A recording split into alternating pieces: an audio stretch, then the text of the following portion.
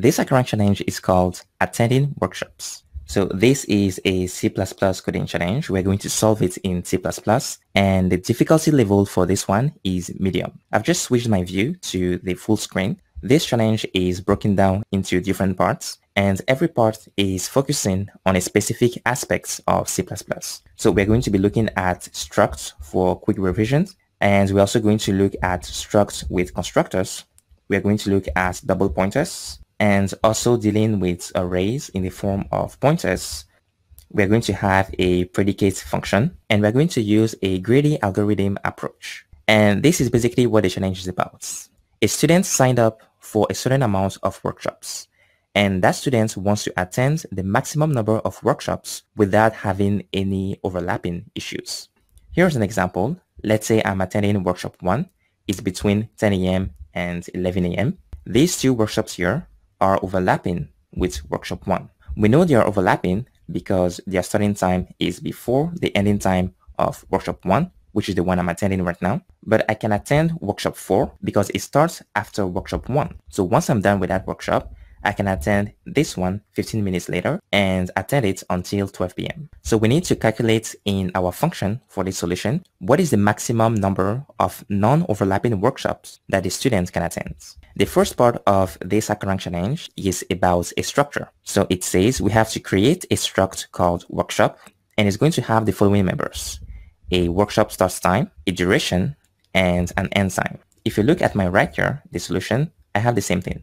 I have struct, a struct keyword, because I'm creating a struct right now. The name is workshop, and it has 3 member variables. Now, the second part is we have to create a struct called available workshops, and it's going to have 2 data members. So the first one here is an integer. They're calling it n, and it's going to correspond to the number of workshops that the student has signed up for. So let's look again here at my right. I'm scrolling down, and I have these structs right here. It's called available workshops. So first I have this member variable. It's an integer called n. This is what they're requesting here. And then they also say that we need an array of type workshop having size n.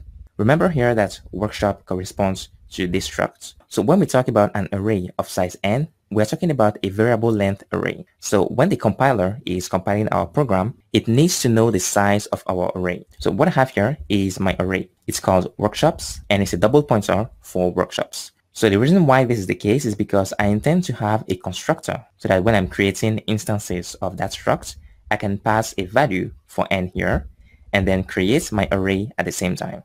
So my array is going to be here, it's called workshops, and it's going to be an array of workshop pointers. So again, this here is workshop, the struct. I'm going to have workshop pointers, and these workshop pointers are going to reside in a collection, which is an array, and I'm calling it workshops. Remember that this new keyword returns a pointer, and it's a pointer to the first position inside my array. But my array is already an array of workshop pointers. So that's why we have a double pointer right here. So at runtime, when this line gets called, num here is going to be the value of n, because here in my constructor, I have n equals num. So when I create an instance of unavailable workshops inside my program later on, I can pass a value for n. Is going to be assigned to my actual member variable here called n. And then that value is going to be used to create an array on the heap. And that array is going to be an array of workshop pointers. I also need a destructor to deallocate memory. And now we can move to the third part of this HackerRank challenge. So now they say we need 2 functions. One of these functions is called initialize, and it's supposed to return an available workshops pointer. So that initialize function is supposed to have an array for the starting times. So these starting times are going to be integers in an array. We also need an array of integers for the duration of every workshop. And finally, we need an integer for n. Notice here that they don't give us an end time array because the end times for every workshop can be deduced from the start time and the duration. In other words, if I have a start time at 10 a.m. and I have a duration of 30 minutes, I know that the ending time for that workshop is going to be 10:30 because 10 a.m. plus 30 minutes is going to be 10:30. So this is the logic here. We can deduce this ourselves. And if you look here, we know that we need to return an available workshops pointer. So I'm creating one here, and I'm calling it AV workshops. This uses the new keyword. So again, the new keyword returns a pointer, so it's perfectly valid. And I'm saying new available workshops, and I'm passing the value of n here. So n is what I'm receiving. It's a parameter here. It's going to be represented by num and assigned to n. So this is valid. Next up, I'm having a for loop. It's going to run n times because start time and duration, both arrays are of size n. And at every iteration, I'm creating a workshop pointer that I'm calling wk. And I'm assigning the starting time at position I to the start member variable of my workshop pointer. Because wk is a pointer, I can't use the dot notation. I have to use the arrow notation. So the start time of this workshop, which I'm creating during this iteration, is going to be the start time at position I inside the start time array. Same thing for the duration, the same logic. And for the end time is what I just explained. I can get the end time by adding up the starting time and the duration. And then once I have the values for the start time, duration, and end time for my workshop, I can assign that workshop to my available workshops array. Remember that every available workshops object is going to have a workshops array. We are now updating every element inside this workshops array through this for loop right here. And then once I'm done, I can return AV workshops. So AV workshops was an available workshops pointer, and this is exactly what our function expects. Now let's look at the second function that we need to implement. It's called calculate max workshops, and it's going to receive a pointer which is of available workshops type. So an available workshops pointer as the parameter. And inside of that function, we are supposed to calculate the maximum number of workshops that a student can attend without overlap. The next workshops cannot be attended until the previous workshops ends. Remember here that at the beginning of this video, I gave you an example and I said the student cannot attend workshop 2 and workshop 3 because these workshops have a starting time that is before the ending time of this first workshop. So if the student attends this one, he can't attend any other workshop with a starting time before the ending time of this one right here. So he can attend workshop 1 and workshop 4 because workshop 4 begins after workshop 1. Now, technically, he could attend a workshop starting at 11 a.m. Let's say they are just in the next room. He could attend this one and then quickly at 11 a.m. walk into the next room to attend workshop 4. So this could also work. To calculate how many workshops a student can attend, we need these values here, the starting time and the ending time. So you know that we are going to compare two workshops to find out if there is any clash or any overlap. But this here, workshop is going to be an object. So how is our program supposed to understand if a workshop is valid or not? So that's when we can have a predicate function. It's going to return a Boolean, either true or false, and it's going to serve us in our comparison. So I'm going to have a workshop pointer for the first workshop and a second workshop pointer for a second workshop. So this predicate function is going to be used when we compare two workshops together. So here I'm saying if the ending time of the first workshop is less than the ending time of the second workshop, then this is going to return true.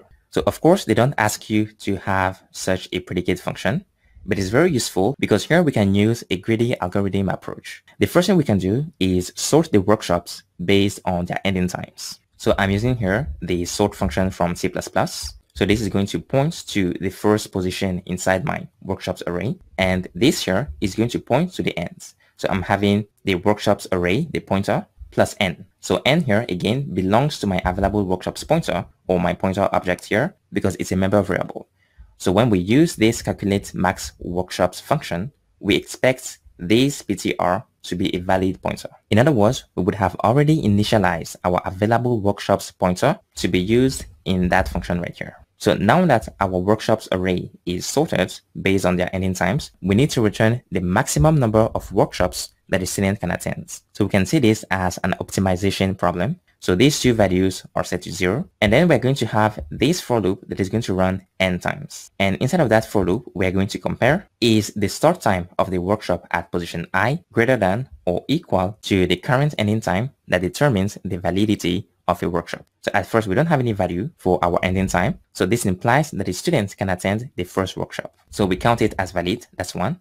And then we update the value of this variable here, attending ends. So if the student is attending the workshop at position I, then the ending time of that workshop at position I should be the value of this variable here. So that at the next iteration, we can use that value to determine if the next workshop is available. So if the next workshop starting time is greater than or equal to our current ending time, meaning the ending time of the current workshop that we're attending, then we're going to consider it as a valid workshop. And so we're going to increase that value. Because our workshops array is already sorted, we're going to get the maximum number of workshops that the student can attend.